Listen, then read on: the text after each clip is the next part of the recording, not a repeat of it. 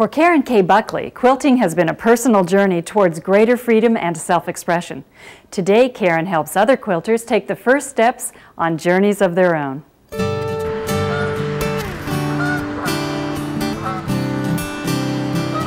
She is an athlete, a former phys ed major who works out 6 days a week without fail, often with husband Joe by her side. Friends say never, ever underestimate Karen K. Buckley's focus and determination. The qualities that sustain her during marathons have also transformed her into an admired teacher, an author, and a great American quilter. When I first started quilting, I actually started when I was working for an insurance company. And it was a very stressful job. It was in the claims department. And I said, nobody ever calls because they're having a good day. I mean, that's part of working in the claims department. And I think what I was looking for was something that I could do as a stress reliever, something that was relaxing, something completely different from what I was doing at work all day long.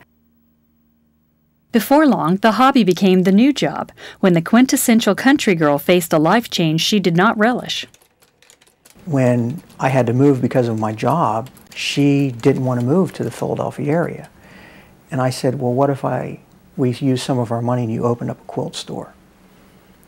And from there, everything just blossomed. Her self-confidence growing, Karen K. summoned the courage to try her hand at designing her own patterns, again at her husband's gentle prodding. She began to earn a reputation as the queen of applique, with clever dimensional elements, beautiful points, and perfect shapes.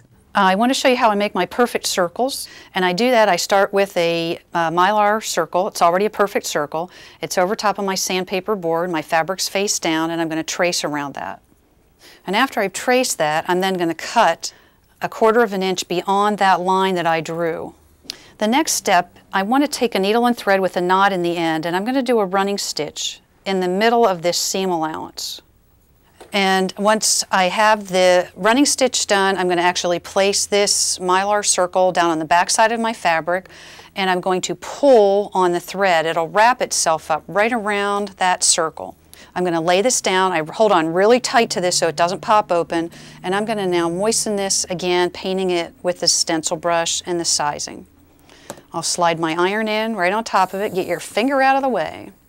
But just be a little patient and just allow the iron to sit there, and in a couple seconds that'll be dry. I'm then just going to take this thread right where I finished stitching and loosen this so that I can now remove this circle. I'll pull on this thread and it's going to gather and close it right back up again. I come in with my scissors and just snip that thread right there. I don't remove the thread that's already in. It doesn't hurt anything, and I just leave it inside. I now have a perfect circle, ready to be appliqued on my background. An affinity for symmetry and balance informs the work for which Buckley is best known, medallion-style traditional quilts with unique color variations and detailed hand applique. To keep things challenging, Karen K. makes the shapes smaller and the designs more intricate. That sort of complexity is a long way from her first quilt, for which Karen K. remembers using just 3 fabrics. Today, she's up to 20 to 50 fabrics in a single project, all of which leads us to what may be the quilter's ultimate fabric room. This is my fabric room, and I do spend a lot of time in this room because I get to touch the fabric, and it really makes me feel good when I touch fabric. It's one of those things with being in quilting, we all have this desire that we need to touch the fabric.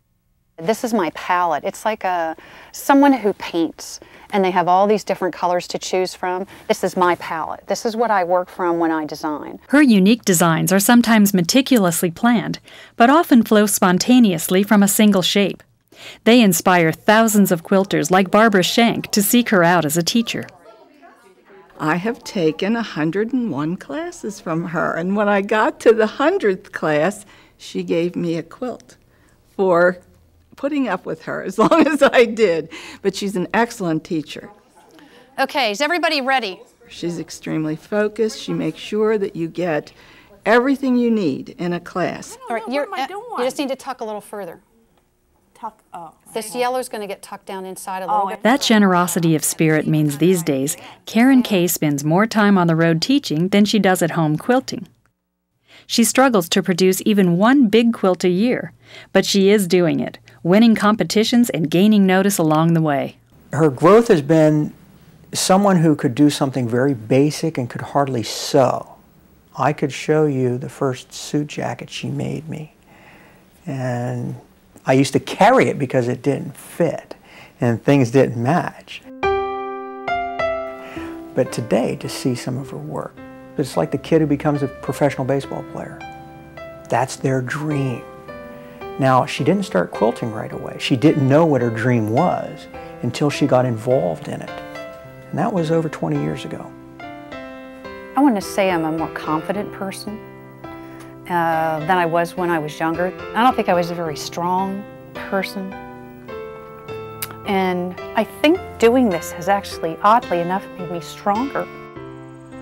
Back in her beloved Pennsylvania countryside, and some 300 quilts after she began, Karen K. Buckley calls quilting a personal journey, art as an exercise in self-expression and independence. It gives her the strength to remain at the forefront of a group who revived an art form, and who ensure, with every stitch, that the craft of quilting will live on.